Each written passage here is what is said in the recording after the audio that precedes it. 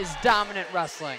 And 2 minutes and 39 seconds into his match, didn't even reach the second period, and Max Huntley extends this Michigan lead now to 21-14. Unless something completely unforeseen happens in this heavyweight, Michigan, Max Huntley put them in a great position to come out of this duel on top. And the only thing unforeseen that can happen is them changing the rules. There is no way, looking at the score, it is 21-14. Not here to question your math, Derek, but they need 7 points to even tie this duel meet. The Michigan Wolverines cinched the victory with that win rather from Max Huntley. Dominant performance from that wrestler. And it looked like the Cliff Keen crowd was a lot better at quick math than I was. They all understood that that pin put them in that position to get this victory, and now they can all just sit back and watch the greatness of Adam Coon. But you know what? I was a little excited to see how Coon would come into this match knowing that he needed some big points. We haven't seen that out of Adam Coon a lot. The last couple of times that he's been on the mat, it really hasn't been in big situations where he's needed points. He only has 2 pins and he has 1 tech fall in the 7 matches. Only 2 pins and 1 tech fall. What do you want from the guy, Derek? 2 pins and 1 tech fall in 7 matches. That's almost a 50% bonus points success rate.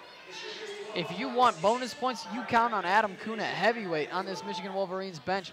He's a guy you can rely on, and that's what I was excited to see in this dual meet, to see if we could rely on Adam Coon, or rather if we needed to rely on him, as he shoots in on a deep shot, quick on his feet. I have to be honest, though, I don't think this 7-point lead is going to stop Adam Coon from dominating and taking over against Brooks Black. Complacency is not a word that Adam Coon understands. He will never be complacent, regardless of whether or not he's on the mat or in the classroom. A tough, tough worker on the mat, in the class, is an engineering student here at the University of Michigan. Phenomenal student athlete in that order. That's another important thing to recognize here. Phenomenal performances from all of these wrestlers today. And Adam Coon, the coaching staff and himself have made the decision not to wrestle him in tournaments so far this season. Only has wrestled in dual meets, 7-0 on the year. And Max Huntley, 7-0 coming into the night in duels.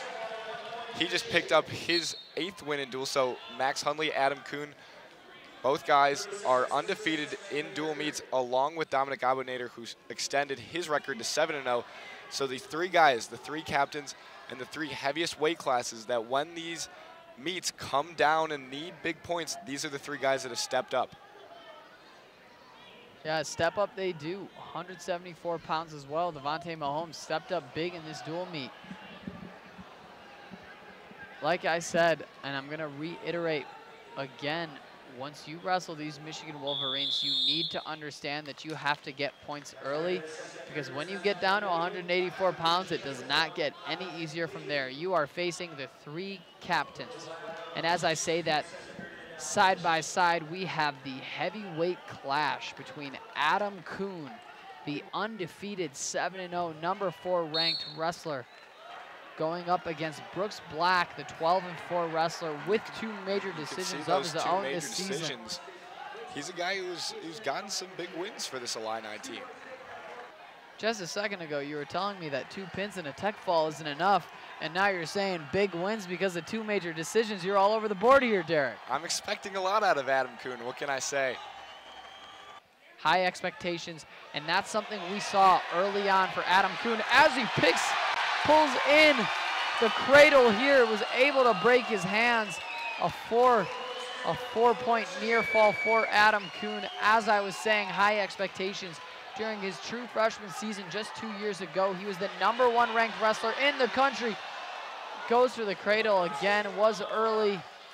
Black is able to get the 1-point escape. As I was mentioning, started off that season 21-0 as a true freshman. Talk about expectations. This wrestler has had a lot of weight on his shoulders. A lot of weight indeed. Adam Coon, he didn't wrestle at the Southern Scuffle at the end of December with this Michigan team. Instead, He wrestled at the U.S. Senior Nationals and capturing the 286-pound Greco-Roman wrestling gold medal at the U.S. Senior Nationals. So even when he's not wrestling for Michigan, he's been absolutely dominant. Easy. Oh dear, those wrestlers need to take control. The backup referee needs to be there to make sure they don't fly off the mat. Good thing nothing happened there. And that's not something you expect from a Greco-Roman wrestling champion in Adam Coon. Shot a deep double leg takedown. You usually see him wrestling upper body with the Greco-Roman rules. The Greco-Roman styles definitely come out in Adam Coon. So strong, especially in that upper body, that's where he likes to wrestle. Surprised to see him going lower body there. And that's the second stalling call against Brooks Black. 1 point in favor of Adam Coon because of that. He leads the match 6-1 now with 10 seconds left in the second period. 48 seconds of riding time for the Michigan junior. And as this second period comes to a close, Coon leads Black 6-1, 48 seconds of riding time. So if Coon can get another takedown and get 12 more seconds of riding time, then that will be a major decision and really extend his bonus points that he's had this year.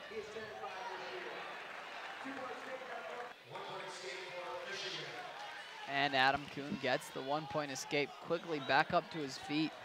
He only has 41 seconds of riding time so far this match with 1 minute and 45 seconds left on the clock. Let's see if he can improve the score. A 2 point takedown will get him a major decision here.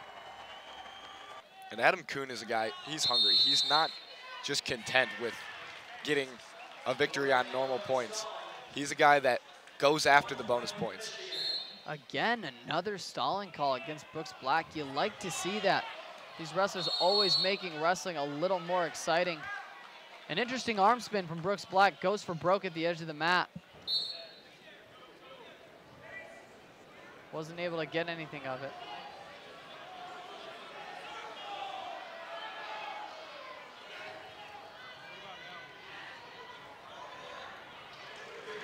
Two-point takedown there for Adam Coon. 10-1, he leads. And knowing Adam Coon, he's still gonna look for that pin here. There he goes, grabs the back leg.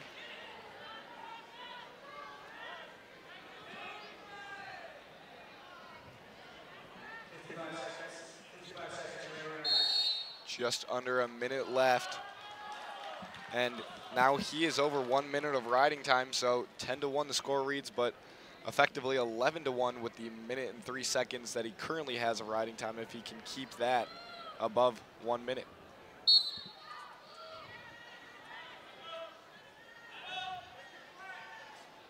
Illinois coaching staff imploring Brooks Black to get his head up.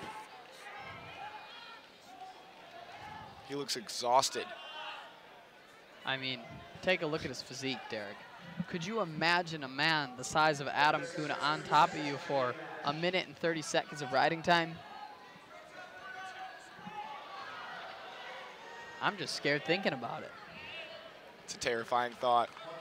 Granted, I'm a modest 125 pounds myself. Nothing in comparison to the size of these heavyweights on either side.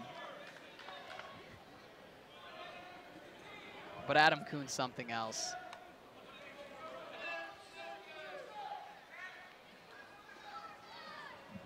Adam 5 Coon seconds with left. 3 seconds left. 3. And he will win this one 11-2 with the riding time advantage.